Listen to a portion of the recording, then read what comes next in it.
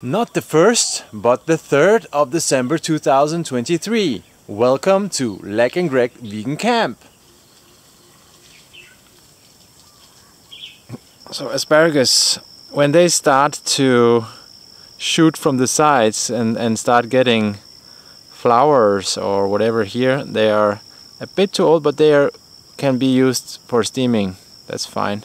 And the pumpkin is coming up too. Really interesting.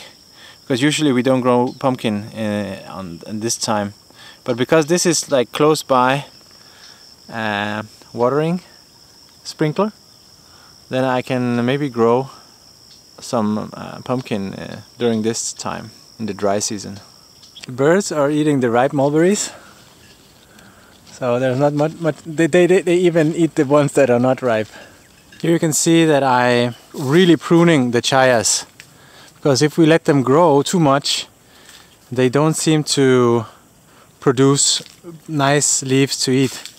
So, and the shoots are just like, not really good. You can see on the behind of the leaves, they're not doing really well in this season either.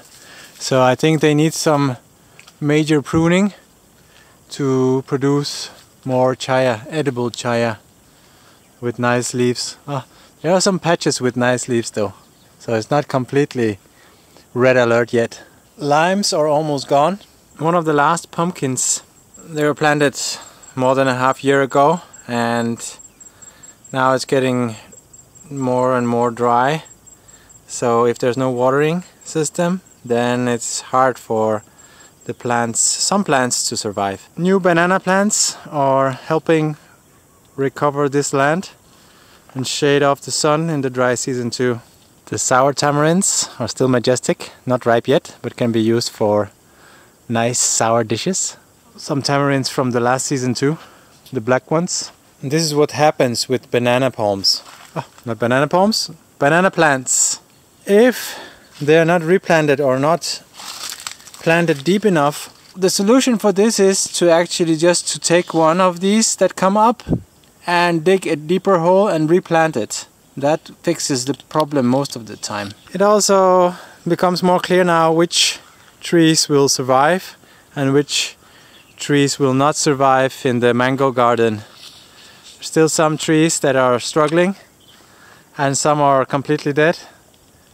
But yeah, I'm still hopeful.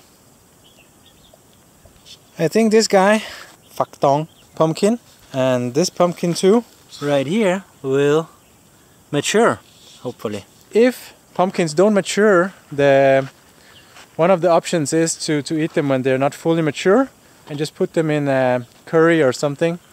A lot of different Thai curries are with young pumpkins that are not mature yet. They're not sweet and they're not so creamy like the mature ones, but they are a very nice vegetable to eat too. The last of the beans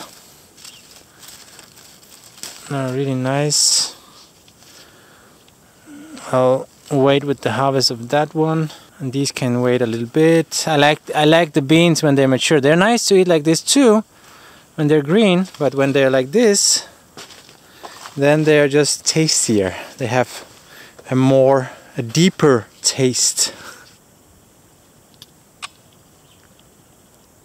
Yeah, and some majestic red Cavendish coming up. One of my favorite plants, pineapple, still waiting for it to come out from the deep, deep, deep roots.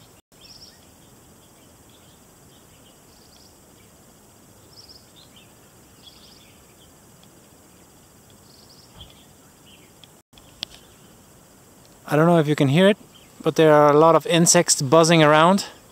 This is one of the benefits of letting the weeds grow a little bit.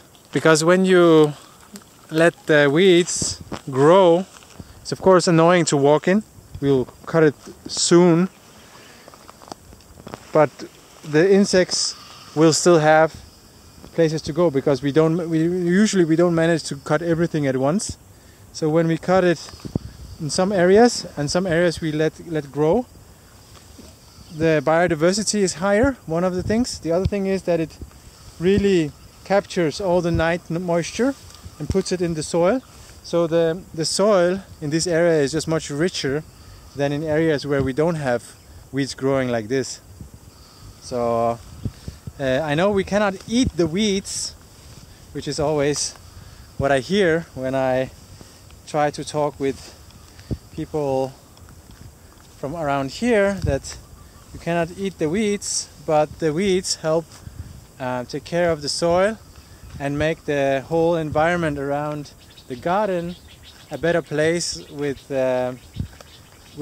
different insects that will fight other insects. So if we have an invading insect that is overtaking the garden, it's easier to have other insects that will maybe kill that insect that is destroying the mangoes and stuff like that. So it's nice to see the bees around and a lot of birds around all the time. So it's, yeah, I like it. Papaya season has already started, and we're just eating papayas every day. And these are just ripening up, and you can see in this tree there's also like they're getting orange soon. So there's so much papaya around right now that really we cannot keep up. There's also all the different papaya trees around, and there's just the birds are eating so many papayas, and yeah, we share with the birds. Also last month started construction of a new building where we can rest in the smoke season, because it will be completely closed and there will be an air filter and maybe some aircon and stuff like that. So if it's really, really hot, we can go there and relax. And Lake is resting, which is really, really good. She just finished her last exams on her bachelor in the university. Yesterday 4 exams in a row, which is hardcore. But I think she's happy that it's over. And Fabian has been busy helping out with the new little storage room. Some cement work and some roofing and closing the gaps so the rats and different animals cannot get inside, so we can keep our stuff safe without worries when we're not here. Thank you, Fabian. You're welcome. Okay guys, watch this. No, the cement. Oh, the cement. Yeah, look at this cement work. Wow. It looks awesome. It's not straight, but that's standard for for Lake and Great Bean Camp. We don't like straight stuff. And the architect behind this little roof, where there will be some solar panel, and then under here we will have area where we can hang more clothes to dry. And when we have this roof with also plastic on top, we will be able to dry clothes even when it's raining. So this is awesome. I'm very happy with this. When the pumpkins are not the best of the best, we air fry, or I air fry the seeds and snack on these sometimes. Freshly roasted pumpkin seeds. อร่อยมากเลยอ่ะ